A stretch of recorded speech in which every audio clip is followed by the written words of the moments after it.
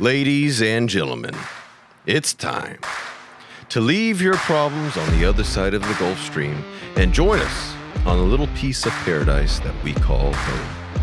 It's where the bonefish meet the billfish. This is the Walker's Cay Podcast. Here are your hosts, Captain Ian and his first mate, Big Bad John. Take it away, boys. Did I do all right? John, was that God? Did we just die?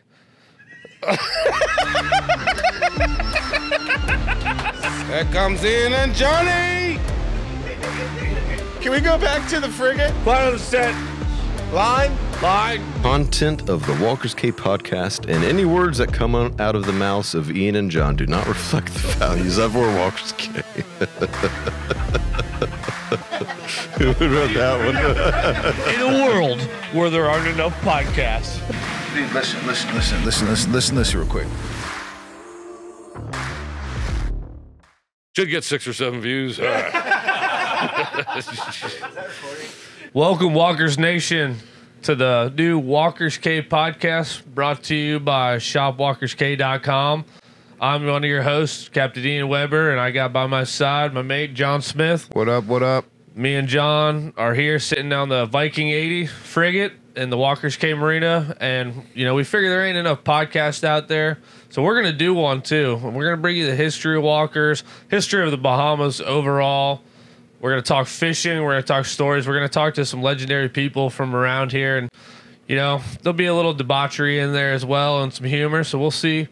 What are you looking forward to about it, John? I was getting some legend in here, getting some people who have some real history when the heyday of Walker's Cay, and we got a handful of people too around the island that I'd like to get in here, Annie being one, Flanagan being one of them. Her family's got a crazy amount of history around here and the stories they have, and it'd just be interesting to hear from the people themselves, instead of hearing stories, around the world or around the fishing community. You can actually hear from the people themselves, so it's gonna be interesting. Should be pretty wild. So that's what we're looking forward to. A lot of legends, a lot of good people. We're going to talk about the history from when it was in the heyday and the new heyday that is coming, and what will be coming. We'll be taking user questions, so go ahead and comment, like, subscribe on all our social medias. If you have questions, go ahead and ask us. We're going to try to answer them and get them done, and we're really looking forward to this, so let's get this going. We're ready to do this. So stay tuned for our very first episode. We got the man, the myth, the legend himself, Carl Allen. We're super excited to have him on the first episode, letting us do this about Walker's Cay. So stay tuned, and we're going to have a great time on this podcast. So let's do this, John. Yeehaw! So for the first episode here on the Walker's Cay Podcast, we have none other than the man himself, the El Jefe, the boss, the Commodore, Mr. Carl Allen. Thank you, sir. Good to be here. Captain Ian, Johnny. Sir. So, Mr. Allen, you're the owner of Walker's Cay. Go ahead. It's a very good story. It's a well-known story about the first time you came to Walker's. Oh, God. I've told it a lot, but I'm going to tell the good part here. So, I grew up on the water. My first experience was in the Finger Lakes up in New York. That's where I'm from. And parents got divorced at a young age, and we moved to Chicago. And lo and behold, I grew up on what I thought was an ocean, Lake Michigan. And my stepfather, Mr. Walgreen, used to run a little pharmacy on the corner. He taught me how to fish in Lake Michigan. We were, down rigging for German Browns and cohos, and oh boy, did I get sick. Lake Michigan, the chop is like right next to each other. I mean, I remember just pounding seasickness, but wanted to make him proud that I wanted to fish. So I had this real, torn between staying home and going fishing with him. And one day, just after actually before he married my mom, he had bought a house in Stewart at the Yacht and Country Club, if you know where that is, on a canal. And our first experience was renting a center console. I'd never even seen the ocean. I was just turned 12, and going out to St. Lucie Inlet, taking a hard right and going down to the Kingfish Hole to catch. I always said it's misnamed. You go down there to catch Spanish mackerel, not kings, but it's called the King Mackerel Hole. And oh my gosh, you know how it is. You catch them one after another. I was instantly hooked. And at some point, I looked to the east and I said, "Hey, what's out there, Dad?" And he said, well, "That's the Bahamas. That's we got to go there." And I think it was like a week later. We were down there for late summer, and Buddy had a trawler, and he said, "Hey, they're going over to Walker's for the night." And I'm like, "Walker's? Yeah, let's go." And just to see the Gulf Stream for one. And then coming up as a 12-year-old up on they had a little tower on it. I was up there, and to see the Bahama Banks for the first time. The color change. Yeah. You're like, oh my God. I mean, I knew I was never going back to a lake. And we see Walker's on the distance, and Cork was there with me, and I remember it 46 years ago, like it was yesterday. He said, "Well, that's Walker's Cay," and we pulled in here. It was the heyday, 1976. This place was blowing and going, and they had just had Bertram had her shootout, I think, a month before that. And all I wanted to do was run down the runway. And there was rumors that there was planes crashed. And, all us kids wanted to go see that. But I was always a place when we kept coming back over the years. I've come to the Bahamas. I've never missed a year coming back to the Bahamas since I saw Walker's, and Cork he never liked to stay here. You remember, it was, "Hey, check in at Walker's, then we're going to Long Island." And I'm like, "Why would you want to leave this place? It's got everything. I mean, it's where the bonefish meet the billfish, blah, blah, blah." Yeah. But we always would keep going. But the good thing is, and I think you remember those days, it was like the last stop on the way home, and he hated going home. Yeah. He was always in the dumpster. "Oh, Dad, can we get a night at Walker's?" And we'd end up, 2 or 3 nights, and my mom standing on the dock waiting for us, You didn't want to talk to him that last day. But, and then Walker's got hit by the storms, which you guys were pretty young, but it wiped this place out completely. And it was already kind of going downhill, and unfortunately, my kids don't remember those days. They remember Walker's as a rock, Yeah. And, we would come here, you'd come here. Yeah, yeah. Dock over here next to this wall. Anchor out, Anchor out. And so, that's the story of me and Walker's. Yeah. That's awesome. And you referenced Mr. Walgreen, and that's actually how we met. I was the mate on his boat, the Wags, for Captain Buck, and we got to do some Bahama trips, and that's how we got to know. And then I was lucky enough, and you hired me when you bought the fleet. Well, those were some fun days, Ian. I mean, we had Buck Marlowe as our captain. Quite a character. I hope you guys get him on the show. Worked for Cork for 20 years. Yeah. And, you learn the best part of them anyway. Yeah. God, I remember those trips to the Bahamas, and you kind of had the young guys.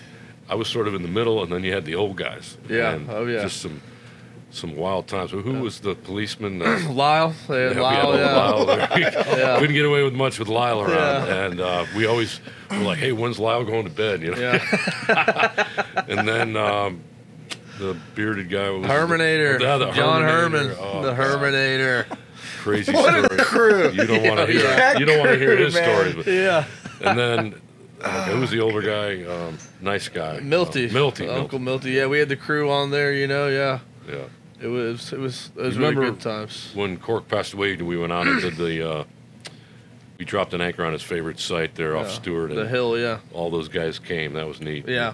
Yeah. That was a cool day. Actually, that same day when we were heading out there, we saw the sailfish free jumping out in front of the whole fleet, jumping out there before we went. All the boats out there scared at half to death, freaking trying to get out of Dodge. And then that bird landed, and then just as I was making a speech, the alarm went off, and we're like, "Okay, he's here with us somewhere." Yeah, oh, definitely. But that was the hill.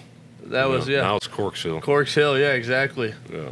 So after that, now you bought the 52, the GG, the Axis here, and we started coming over here and doing some trips. We went up north for the fleet launch, had a decent fishing, but a hard time up there. And then really we came down here and we're staying here a lot, anchoring in Wells Bay.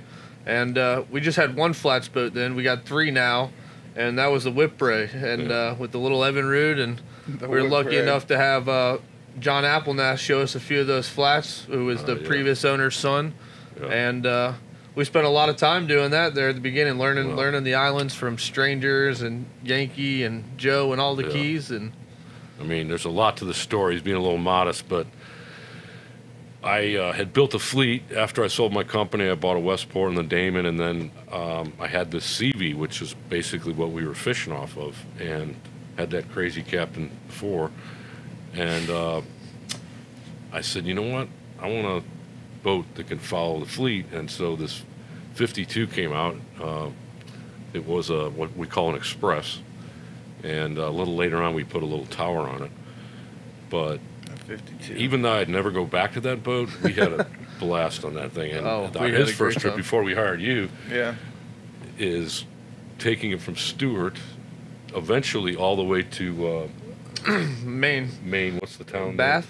Is No, oh, Bar Harbor. Bar Harbor, Bahama. Maine. Yeah, and Bahama. and it was so weird that we had to use the heater. If you remember yeah, that, a we're few like, does times. that heater work? Yeah. We're gonna have to turn that on. Yeah, a few and times. me and him, a lot of times it was just you and me, Yeah. sat in that boat waiting for a bluefin tuna hit for a month. Yeah.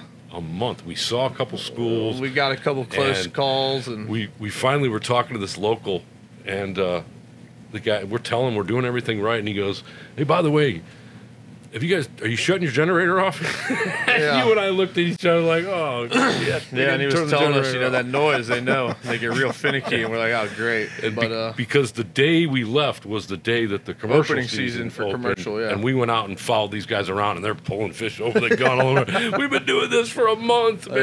Yeah, But then we took that boat, and that's how we met this guy over here, all the way from Maine, all the way to Grenada. yeah, And there's a real funny story. I'll probably let him tell you how we met. Yeah. And it's coming up on 4 years. 4 years, 4 yeah. years, yeah. Yeah, so go ahead and tell that. So yeah, Ian gave me a call. I was working for my brother. He has his own outboard shop in Stewart. And Ian calls me. He's like, "Hey man, would you like to possibly mate for me in the Caribbean?" And I was like, "Oh my God, yeah! You kidding me? Dude, that'd be awesome." You know, he's like, "All right, let me make some calls and I'll let you know." And a couple days later calls me back and he's like, "Yeah, dude, you can come." So I'm like, "All right, so I gotta go get a passport." Well, what drew? Wait, what? What drew you away from the glamour of fixing small outboards? Oh God! Mainly working for my brother. Yeah, That sometimes can be a complete nutcase. But please tell them the first part of this story. Go. So Ian, is hyping this thing up. It's gonna, and a lot of it was true. You're gonna see the biggest fish. You're gonna lose the biggest fish you've ever seen, and it's gonna be great. It's gonna be, a good experience for you. And he's got me all stoked. I'm all psyched. And the boat, the 52 Express, a beautiful boat. It was like, oh my God, this thing's gorgeous. This is the biggest boat I've ever been on. This thing is it. And so we leave out of Fort Lauderdale for St. Thomas. I'm super hyped. I'm super stoked. We're traveling with the fleet, so we're going like what, 17, 18 15, knots, 17 because we had to knots, hang with the bigger boats. And it was nice. First day, I'm up in the tower. I'm driving with my feet. I'm behind Gigi and Axis, and I'm like, this is it. This is it. This is it. And about like 12 o'clock, 1 o'clock that night, it got to like 6 up to 8 feet on the nose. Windshield wipers stop working. You can't even see. We're going off the radar. All you can see is Axis lights on the staircase, and you're sitting there, and it's going crazy. And I just completely fell apart. Like, No, what happened to the autopilot? the We lost the autopilot autopilot that night, yeah. Well, yeah, the autopilot, was shot, so we had to steer the whole way. Yeah. I'll never forget the guy that was trying to fix the autopilot was like, "Yeah, man, we did the Caribbean in a 64, and dude, you think a 64 is a big boat? It ain't shit out there." And I'm sitting there, I'm like, "We got a 52 with no autopilot." I mean, But that ride was awful. Like second, third day in, I was like, "No, dude, when I get to St. Thomas, I'm out of here." Yeah, and we did. I'm like thinking of ways. How can I get out? How can I? You're in the middle of the ocean. Yeah. You're It was breathing- 4 days at about 15 knots, and after that first day, it was at least 6 foot every day. just thrown right into the fire. And I was like, what have I got myself into? Ian said nothing about this. Like, mentioned not one part. The next time he came up, I was cooking fajitas. Yeah, to come get a fresh breath of air. And Ian's like, "You hungry?" And he's got one of the cookers, and it's like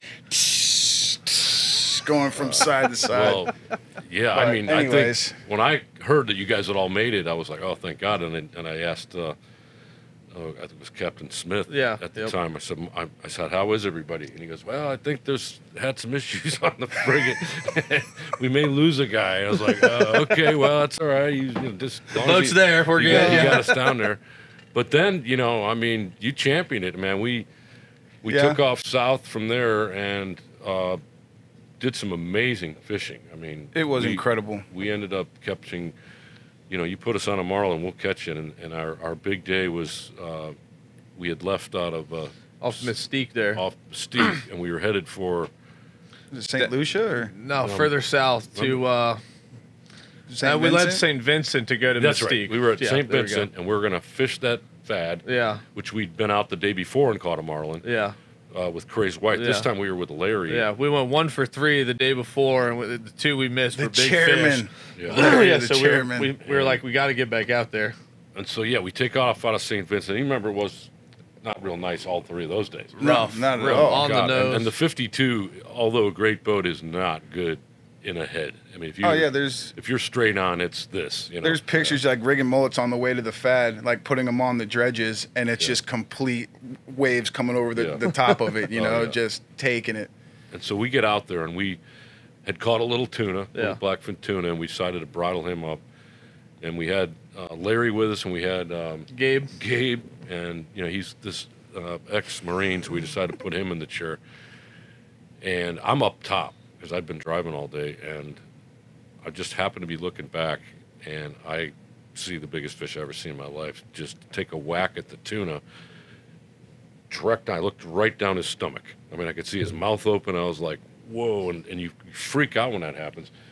And he turned and wailed on the Blue Island. Yeah, I think. the Islander, yeah. And I yelled down to you, I said, Ian, that's the biggest fish I ever seen. And he just starts coming out of the water, and we're all just in a daze. We get, when you get a marlin, you get all the other lines in. And Gabe's a strong, tough guy. He had this fish to the transom, which to this day, I think it's 800 plus in 2.5 hours.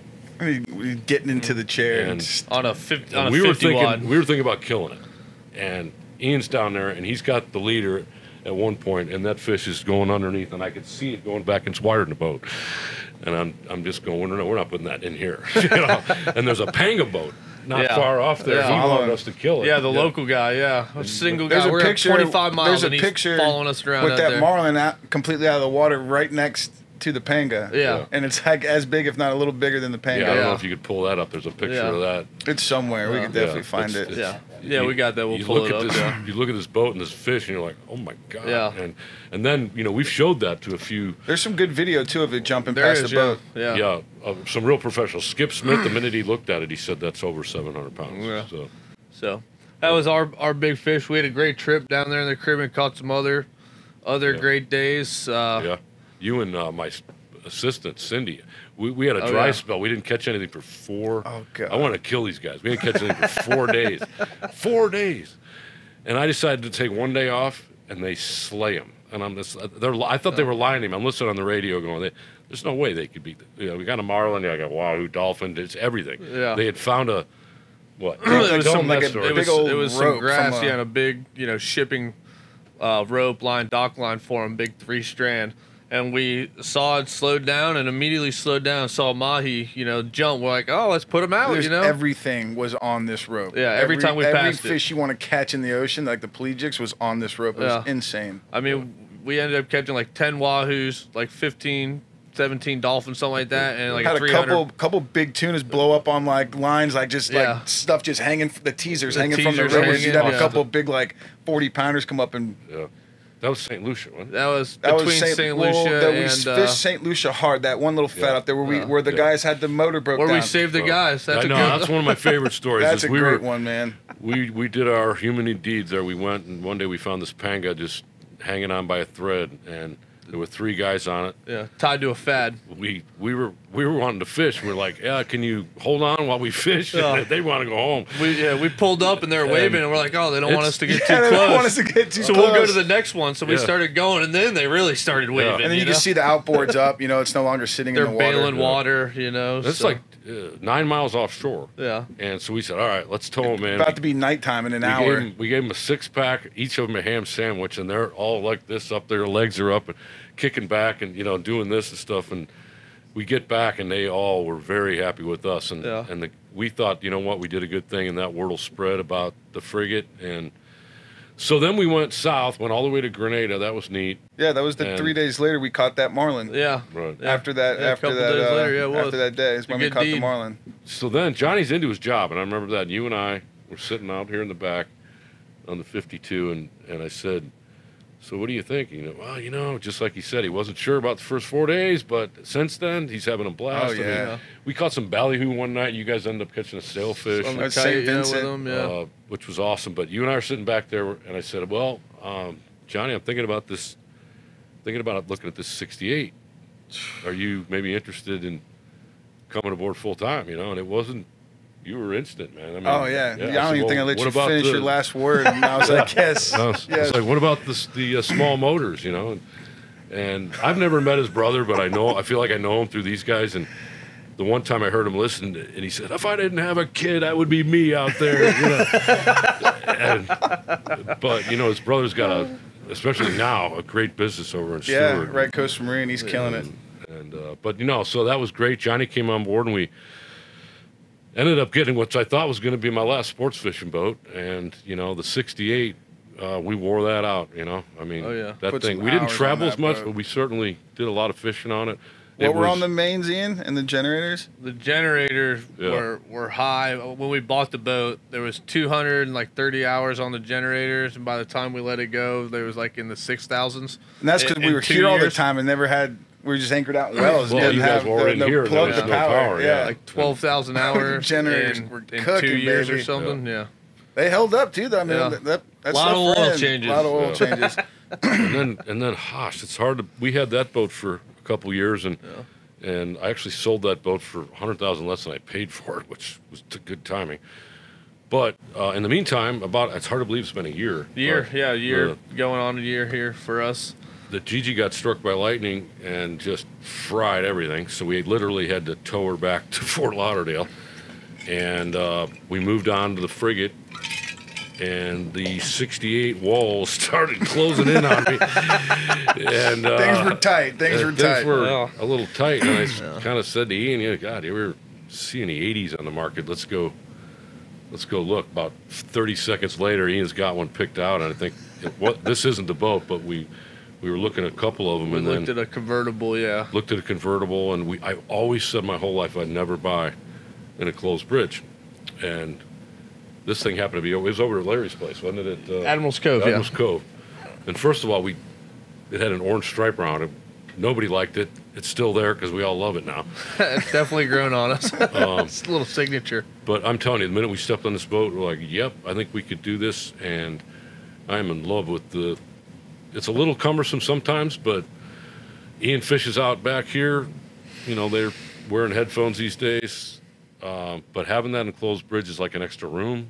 It's privacy. Ian slept up there if we're overloaded. Yeah. It's actually awesome. Super comfortable Yeah, up it there is. too. The It's AC nice, cranks. Awesome in weather. Yeah.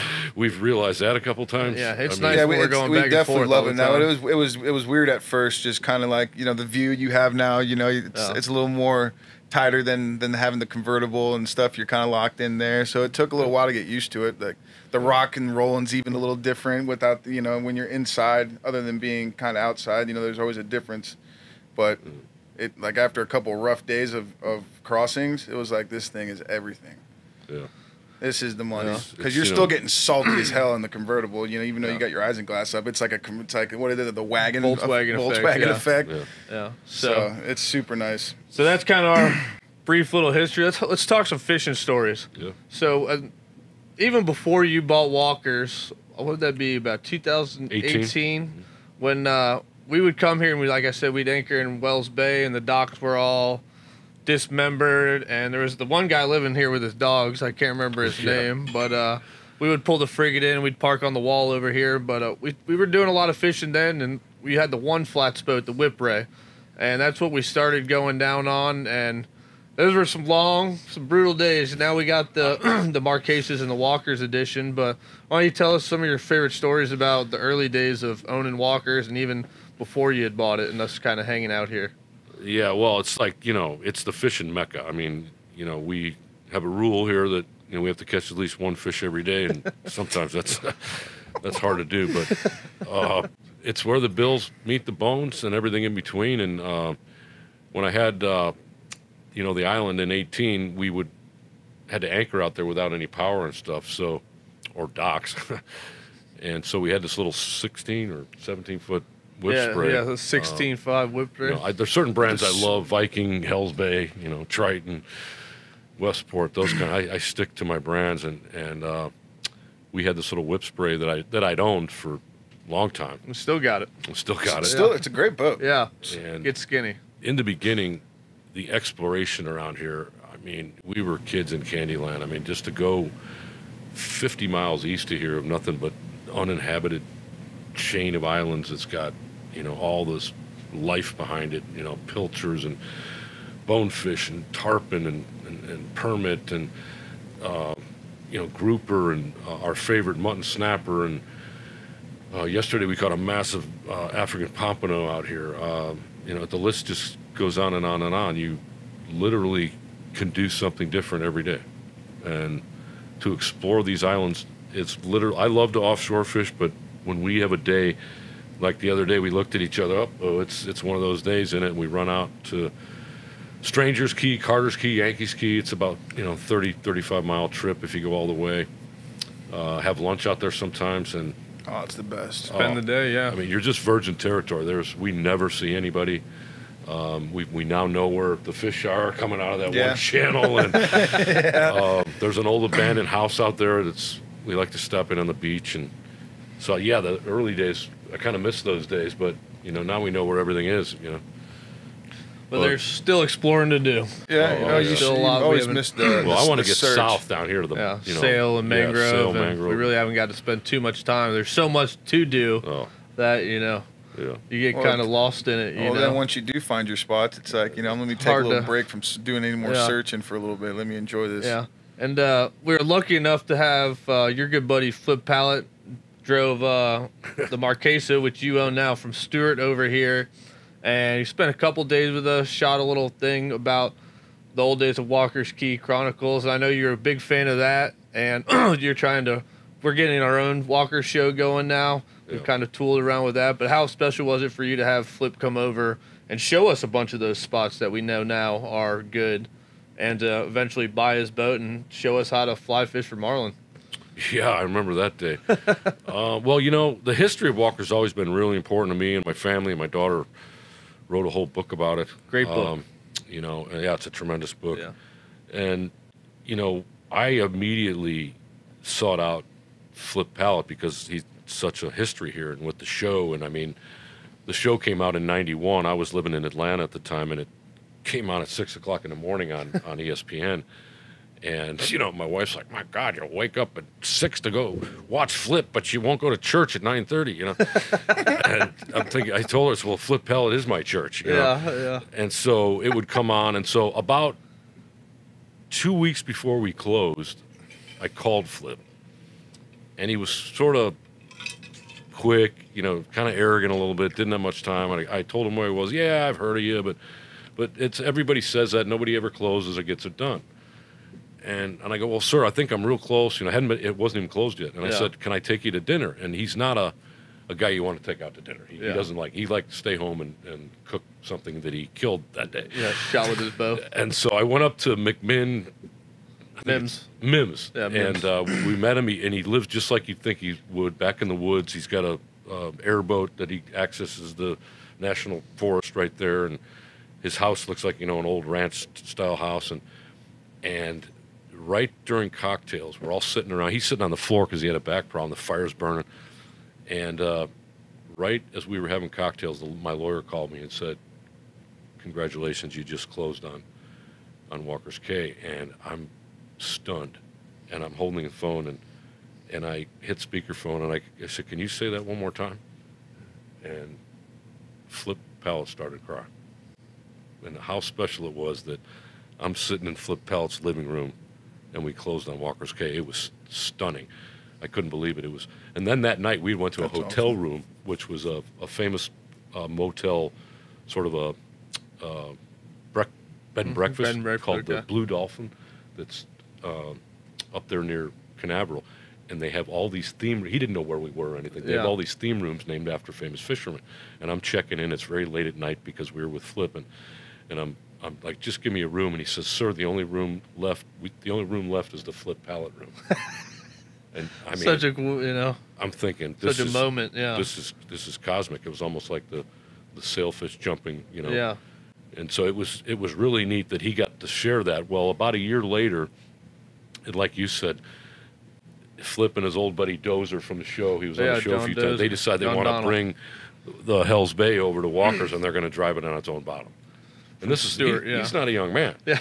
and from Stewart. So they wake up at 1:00 in the morning, and from Stewart to the banks, a little bit of waves, nothing bad at all. Well, they see a storm in the horizon towards Walker's, and they hit the Bahama Banks, and you know how that Yeah. can be sometimes. Oh, yeah. And they started hitting 6-footers on the Hell's Bay, and those boats don't handle well at all on the What chop. was supposed to take them about 6.5 hours ended up taking him almost 9. And he got to Walker's. He looked like a dead man, and I could not believe it. And I looked at him. I said, "Flip, you need some sleep." And he got on the yacht and he slept for 19 hours. I actually had people going to check on him to see that we didn't lose him. But I've gotten to be very close with Flip. We own part of Frigate Rum together. Great man. One of the most unique individuals that I've ever known. Yeah. Oh. And he is somebody that you could learn. I just like to listen to him. One day he said to Ian and I'm going to show you how to catch a marlin on a fly, and we're kind of like, oh Yeah. sure. Yeah. And both of us have caught hundreds of marlin in our lives, and he says, I said, you're going to get a live marlin unhooked on my transom. And he yep. And we had a few people on the boat, and he gave us everybody a job, and Yeah. he's coaching all of us, and you're driving. Yeah. 2 teasers, nothing else. He goes, no dredges. we no have a nothing. whole display when we do it, and, Yeah. and he's, I want 2 teasers, I want one long, one short. And one guy's job is if a marlin comes up and hits one of the teasers, the most important job is to get the other one out of the water. So now all you have is one thing in the water. Okay, and I'll never forget, and I'm sure you had the same feeling, is watching Flip pull that marlin into the boat. It was this magical Yeah. thing he did with the rod and the motion and letting it was back out. slow And- too. It and wasn't fast. No. It was incredible. Like that's what blew me away. The pace that he had it, and he was so in tune, like you were saying, where he just knew right where it was, and he just pulled it away just to get it matter. Yes. And he had the perfect timing with it. Yes. It was incredible. So now his job at that point is get that boat or get that fish right to the back of the transom, and he did it. And one of the things that amazed me is I've never seen a marlin turn like you could. This fish was literally doing this. yeah, the back of The back of the boat. looking for it again. Looking for it again. And now the challenge is to get that teaser out of the water. And Dozer's over on the right side with a big 15 weight, flips it over, and now the only thing in the water is a little fly, a little hairy fly, looks like a little mini dolphin. Yeah. And he whacked it. Shot it up in the air, came back down. Well, Flip had a film crew with him. And they got a little close. And they revved the They engine. revved the engines. So after the And- fish missed it, And the fish swam off. But I think you and I looked at each other and said, hey, it doesn't matter that we didn't hook that fish. We know how to do it. it was. Yeah. I was blown away. Every Yeah. step by step was perfect, and Yeah. it was just a great thing. It was Yeah. a very, very cool And thing. I to went have. in such a doubter, and I looked at Flip and I said, oh my God, we have been just trained by the master himself. Yeah. And so Yeah. we got all hot on it. Well, let's go. We're done. We were trying. It's Pull hard. all the shit away. It's hard. And It is hard. It's not a easy bitch, at but all. we went out, I think a couple of days later, and Yeah. something we caught a barracuda, Yeah. which we were pretty excited about. Got him just like that, right to the back of the boat. Teased them up. Yeah. And I swear to God, not 5 minutes later, we got a wahoo. Yeah. And right to the back of the boat, did the same thing. Wahoo's doing this. I was like, God, look at that fish turn. And so it's a different, it's almost like the difference between, fly fishing and using a spinning rod. Yeah. It's just totally a unique, because I would definitely do it again. And I think we will. Yeah, definitely. Especially when the marlin bite's good or Yes. sail You need fishing a this good winter. bite, really, Yeah, if they had a good sail bite, it'd be fun to do too. Shellfish would be a blast. Yeah. So, were you with us? I don't know if you- I was not with you guys when that happened. We had Pat Wilson with us. No, that was Fred. Pat Wilson. Yeah. So, all right. Then, so let's talk about your big bone fish. I think it was right when we got Flip's boat. We were out there. It was me, you, and your African hunting guide, Sean, was here visiting. Yes. And we caught a big bone over there on the Grand Flat. Oof. Got wrapped up a few times. You want to tell us that story? Oh my gosh, it was funny that Sean was here because I've been hunting in Africa while I owned my business for many years, and usually he's between me and a Cape Buffalo or me and a lion or some elephant, and here we are, now it's a bonefish. And the three of us went out just over here to Little Grand Key. I've been fishing bones my whole life, Belize, all over the Bahamas, down in the Caribbean. And there's a flat over there that is probably one of the best flats in the world for big bonefish. And I see one pretty good ways. Yeah, and yeah. The problem you have over there is you have these little one-stick mangroves sticking out of the water. And I don't know how I caught that fish because I hit him in the fucking head. Yeah. I mean, it was like, dink. and I didn't snag him because he ate it. But I don't know how usually when that happens, they're gone. Yeah. But it was two of them. Yeah. One was bigger than one. Then sure enough, the big one hit. He bullied the other one out of the way. He pushed him right out, and then that fish just spun. Oh my! I knew I had the biggest bone I've ever had because of the way he was spinning line out. Yeah. And he was going almost like a checker game. He was going back and forth between these little mangroves. He knew what he was doing. He was And smart. I'm like, oh no, man! So Sean's like, don't worry, I'll get in the water. He jumps in the water and running. and he's and he unties one, and then oops, there's another one over there. He runs over there, and oops, there's another one here. And I think that by the time he was done, there was 4 or 5 little mangroves we were stuck in, and then finally, and that fish is almost running out that channel out there. And we chased it down. You remember that for a while, and then oh my gosh, yeah, by far the biggest bonefish I ever caught. We didn't carry our scale back then, but it was, oh God, I would say 10, 11 pounds. Yeah, for beautiful, sure. beautiful And, fish. Yeah. You just know. I mean, we've been doing it a long time, and when you have a fish like that, the only time I'd ever seen anything like that was when Riley was working for us, and we were down on the end down here, the Walkers, and we saw what I thought was a barracuda, and it turned out to be, I believe it was a 15-pound bone, and he ran and ran and ran and never stopped, and he had this fly rod, backing and everything gone. Took it all. It took everything, and he takes this beautiful and slams it in the water and goes, "This is why I hate fishing." And I'm going, Riley, calm down. There'll be other fish in the water. Hang on. I thought the guy was going to leap off a cliff. Back or down something. on it. And but yeah, there are some monsters out here. I always say these fish out here. You got to be tough to live out here. I mean, there's these big bonefish. They know what they're doing, and I think. If you want the school fish, you got to go down to like West End or some of there. But they are monsters out here. And these guys have caught permit. One day we hadn't seen a permit in a long time, but one day I put a little bounty on it. And 40 minutes later, Kareem's got one. Yeah, we found one at the end. We got a picture. We'll put that up here. A good picture of me, John, and Kareem with shitty grins on our face. 25, 30-pound fish, right? Yeah, it was a big. It was a good nice permit. Yeah. And then we saw a big one the other day when we were flats fishing. And Yeah, then, they're here. They're definitely here. Yeah, and then especially this fall time. But I know another memorable day, John, you'll love this one, is the first day we really got into the tarpon good over there. And we got a little tarpon hole. I'm not going to tell you where it is. You have to find it yourself. But we went in there, and it was me, you, and Mrs. A, I believe, on the flats boat, and we found them. And I was like, we gotta run back and get some bait and come back. So we ran back, grabbed some pilchards and John, and jumped on the CV, and it actually rained almost the whole time while we were there, but I think we ended up going 4 for 7. And that was on the way in the inside, too. Yeah, tucked in, and we had a great day. I believe you caught one, Miss A caught one, I got one. John jumped off at least 6 or 7. Yeah. Well, we love that area. I mean, every day we go over there, there's some new experience. I mean, we've seen pigs over there. We catch every fish you can imagine. One day, stingray jumped on. One day, an big eagle ray ray jumped right on my head and almost knocked me out of the boat. We've seen amazing sharks over there. Oh, there's bonefish over there. Yeah. On that flat at super low tide, they'll get up on that little grass flat right there. Oh yeah.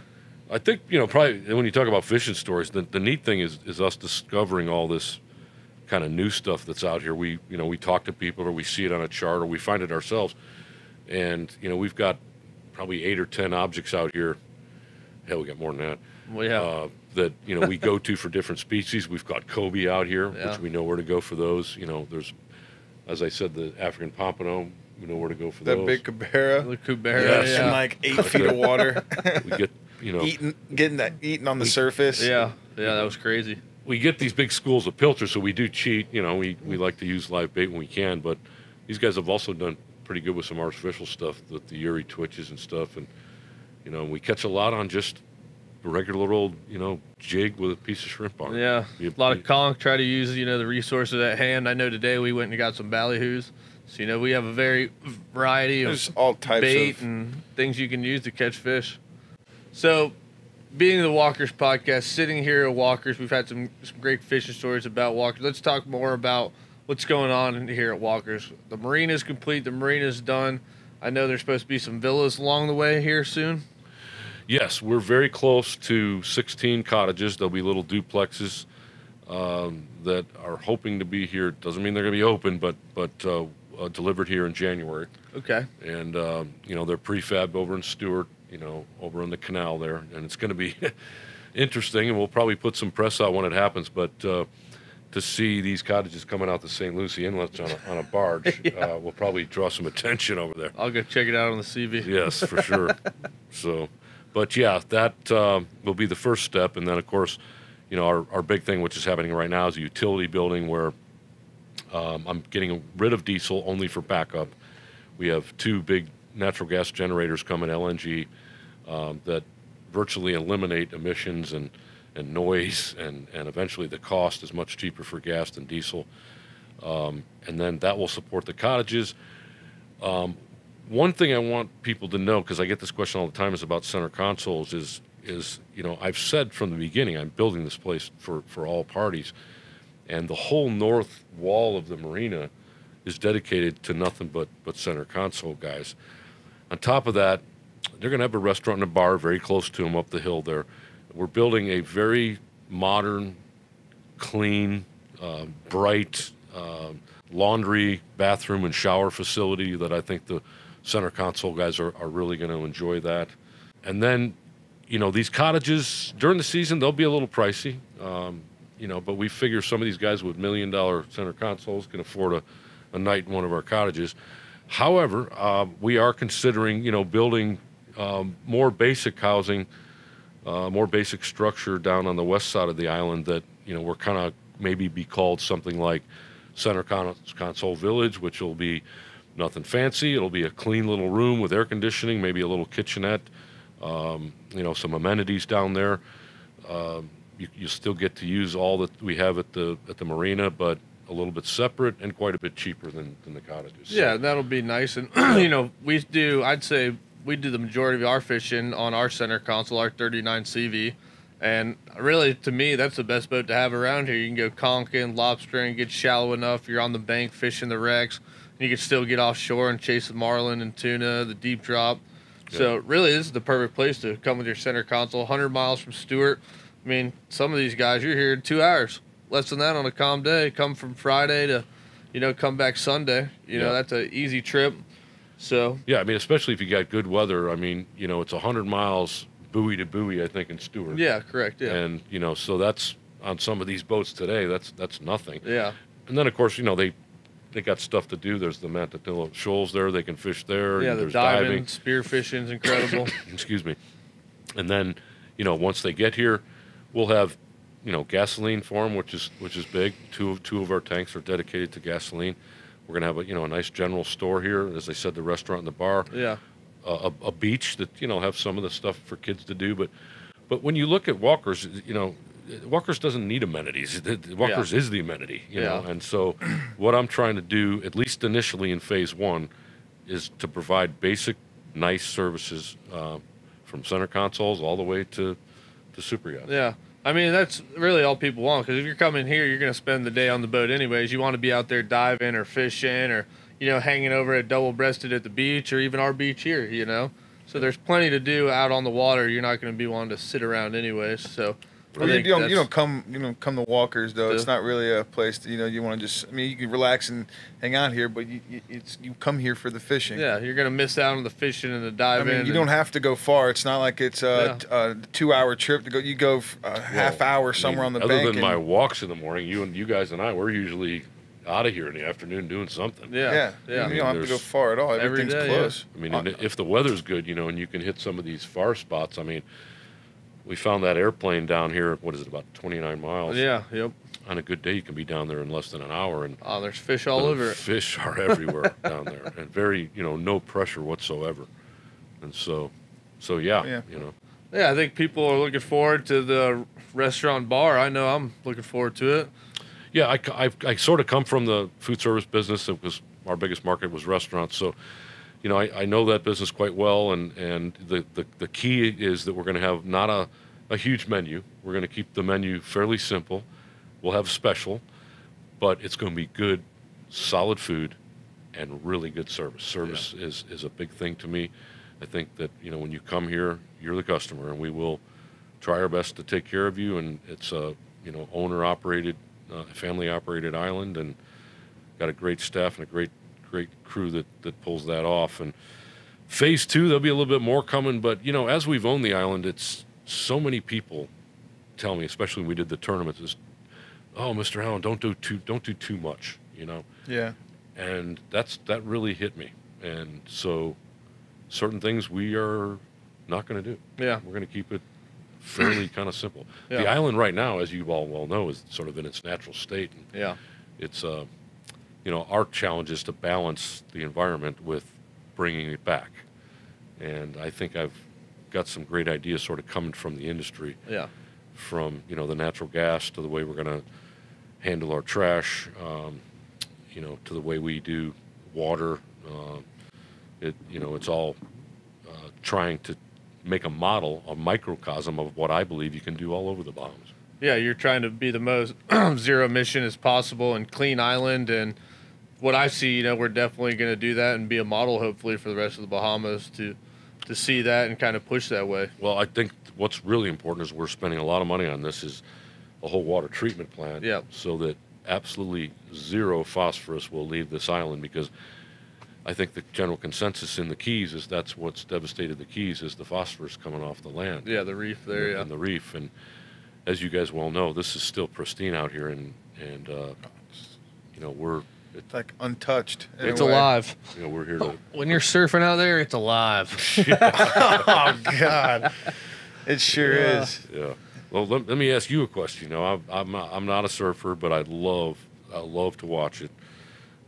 Spent a lot of time in Hawaii watching it, and Stewart watching it, and here. We get, with the right conditions, some world-class surfing out here. Yeah. A lot of people aren't going to like this, gnarly. but it can be as good as I've been all over the world, and it can be as good as anywhere there. It's a reef break. It's a slab. It barrels. It's crystal clear water. The reef bites back. Huge reef underneath. Yeah, it's alive. I've seen guys running across it chasing jet skis that they got caught in a wave and literally running like shin deep, just scatting on top of the reef while you're sitting in 40 feet, 30 yards away. So what conditions do you need, Ian, that are really what you would consider perfect? And it's not very often. Not very often here. It's kind of like Florida with that. So here you really need a northeast swell or a north swell, light winds. A little south is fine.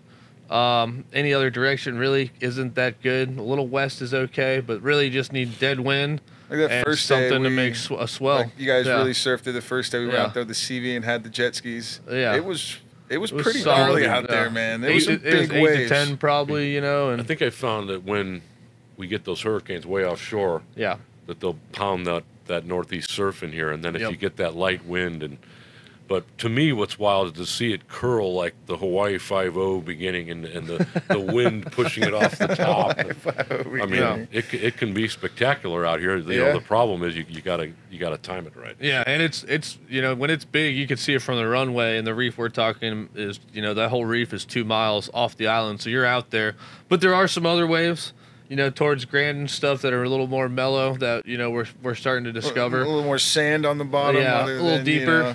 There's a couple we see them sometimes if they're swelling. We're on the inside heading the stringers. You can look out there and see the white water. Yeah, there's plenty of waves, plenty of spots, and well, the reason I asked you is because it's a big secret. Though. I'm a big fan of watching it, but is we have access here with the runway. Yep. Get here by boat. Now we have a little structure. I'd like to see a little surfing destination if we can. Yeah, you definitely have the setup for it. Especially once there's some villas like you said, and people, you could leave your boat here and wake up in the morning and see the wave and see if there's a wave out there. Literally off from your villa, be like, it looks like there might be a wave out there. Yeah, and if there's not, you go diving and fishing. It just adds another thing, a special thing about walkers. And there's a lot of hardcore guys who are going to be mad at me telling the world that 100 miles from Stewart is a wave that looks like Indonesia. Yeah, that's probably. But way to go, Ian. Yeah, I know. He's on the payroll. But there's a million of them out there. I mean, from here all the way down to I'm sure people know Guana about it. and all that. Luther's Surfer Beach. There's waves all over the Bahamas, and it's kind of untouched and nice. And we've seen a couple people out there, but every time we've been out there for a good swell, it's just been us. You gotta know what you're doing to surf that wave, man. You can't a real go out wave. there, Yeah, it's a you real hit wave. that reef, it's no bueno. Yeah. So there's that. There's so much to do around here. So speaking of the villas and the construction and everything going on here at the marina, what do we have to offer people right now for people who want to come over before the villas are ready? Okay, so right now the general manager on the island is a man named Jason Albury. Jason. And his assistant, and many of you may know her, is Annie Flanagan, who very famous family Flanagan. Annie herself, restaurant famous. Annie herself, but lifelong dream job. But she handles all, the administration and the reservations and stuff. But what we have currently is a very usable 2,600-foot runway east to west. A couple little bumps on it, but nothing major. I don't have fuel out here, but we do have customs and immigration here. Jet fuel, that is. Yeah, I don't have jet fuel. But we do have customs immigration on here, but they're not always here, but they're on call if you just give us a little notice. We have beautiful floating docks by a company called Poraloo out of Vancouver that I don't think probably have about 75 slips depending on sizes of boats. Yeah. I've got 60,000 gallons of diesel that we hold out here, and about 20,000 gallons of gasoline. People brag about our water. We don't take water out of the ocean. We have a 300-foot well, so the water's pure. All you have to do is take the salt out of it. So we have an RO system that currently makes about 20,000 gallons a day. We're going to increase that to 50,000 gallons a day as we grow here. So the staff's always here. Very clean fuel, great docks. We don't really have any food service here as of yet, but we do have a small, very clean little shower and bathroom trailer. Eventually we'll have a full bathhouse there and laundry facility that I'm going to say will be done in the spring. But there's still a lot to do here, a lot to see here. Look us up, come see us. You can. It's been slow and it's a little off season right now, but wahoo are biting, and bonefish are always biting. So they actually start to get more aggressive, the bonefish. Yeah, I mean, it's funny when you look at all the charts in the magazine about where fish are and what time of year it's hot. Mm-hmm. It's got the bonefish one. It's always excellent all year long.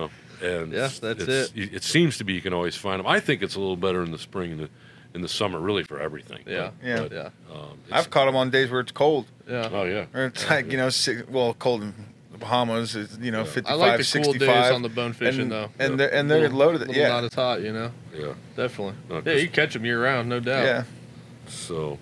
Yeah, there's good power here at the marina as well. Good water. Yeah, we got the website. Look us up there. You can call us, text us, but Instagram, love Facebook. to have you. Right now, we're $5 in a foot, all in, I believe. Yeah. And it's going to stay that way for a while. Great deal. Great deal. Unfortunately, my gas and diesel price is very expensive, but that is not my fault. So go vote on November 4th. Excuse me, 8th. We're going home just for that. Yeah. Just do not cut this out. And as long as we're here. That's about wrapping it up here for us. Thank you, Mr. A, for coming aboard. Thank you, sir. We have a blast working for you every day, and we're glad we can keep doing it. This is something we want to keep doing with the podcast. We are honored to have you as our first guest. But there's a lot of other things we're bringing out with the Instagram, Facebook, YouTube. What else? Where else can we find Mr. Carl Allen? Well, I guess I'm going to try my own podcast, and maybe you guys could be my first guest. Yeah. Good turn. Crossover. Yeah, a little crossover there. But, well, we're pretty excited. I don't think it's secret that, we have announced what we do in our salvage effort for looking for old wooden ships out on the Bahama Banks, and had the thrill of opening our museum in August there, a day after before my birthday. Yeah, it was a great time. Had the two prime ministers there, which was incredible. The museum is filled with, marine history of the Bahamas, as well as a bunch of artifacts we have. And we have a license for a year, and it looks like if we're lucky, we're going to get a 3-year contract because the government's pretty happy with the way we've done things. And I don't have any partners in this. Nothing has left the country. We've opened the museum. 80% of the people that work for me in that business are Bahamians. So it's really an all-around. Brought stuff back to the country as well. Yeah, I brought back a collection. My wife and I did, and it's proved to the Bahamas that you can do this in harmony with the government. And I'm getting a lot of support, from the general population. I think we're probably 80% approval rating again, the way we've done things. But it's a big picture of I love this country, and it starts with my love of this island, the water, fishing, salvaging. It's really the life that after I sold my company that I wanted to have, and we're blessed to be able to do that, and to help people along the way is, there's no better way to do it, is to share and give back to a country that has given me and my family so much coming over here. It always amazes me how the Bahamians, a lot of times, they don't know that they're in paradise. I have to remind them that we're all trying to get here. And, they kind of take it as their home. It's like, them coming to Dallas, but it is a beautiful country. These people have been through so much hardship. I mean, when things are bad in the States, it's times 10 out here. I mean, you've seen it. You've been with me during all this. And to bring relief to them, to bring some help, to bring, hope in the future for these kids, while we do what we love, can't beat it. You can't beat that. And I know it's an honor for me, and I'll say for John too. It's an honor to see what you guys do, not only for Grand, but this country, and it makes us proud to work for you. And make a ton of great friends throughout the process as well. I mean, coming over here, I didn't know a soul. I got at least 20 people, I can call my friend that know me for. You're the godfather of a few of them. and, basketball star over there in Little Grand. I got to imagine you guys are a little bit of a celebrity in Stewart. I mean, you got to feel that a little bit. Probably more here. More here? More in Grand, yeah. I mean, it seems like I've been to a few places in Stewart, and I've actually signed my autograph at the Schnook Nook and that. I told Katie's kids don't do that, What's our favorite place? White's Tackle, yeah. I can't even walk in there without all the guys. Hey, he's here, Mr. Of course, I think we're their biggest customer too. Wow. We are, because they always tell me, God, Ian's one of our best customers. I go, yes, I'm aware. Cleaning them out of their bonefish jigs. Thank you. Thank you. The guy making them. Always good to be number one. You know what I mean? Here's a free shirt. Yeah. Here's a free shirt and a hat. And a gold watch. Oh shit! The gold watch gave it away. Yeah. Here's a free shirt. Thanks for spending $8,000. Here's a free shirt. He's got his own parking spot out front. I could never understand that. It's Ian, however. That's right. But Thanks again, Mr. A. Like Absolutely. I said, Thank like, you, sir. subscribe. Our podcast, Mr. A with his, The Outdoors of Carl Allen, is coming out soon. Get us on Facebook, Instagram, YouTube. Check the website, shopwalkersk.com. Get your Yeti, your hats, your clothes. And Mr. A, thank you very much, Yeah. sir. Thank you guys. Appreciate it. Appreciate Thank you, sir. All right. Great Awesome. time. Good podcast. Go for next. Nice. All right, man. That went smooth. Should get 6 or 7 views. Is that recording? Yeah. Yes, we're going to use that as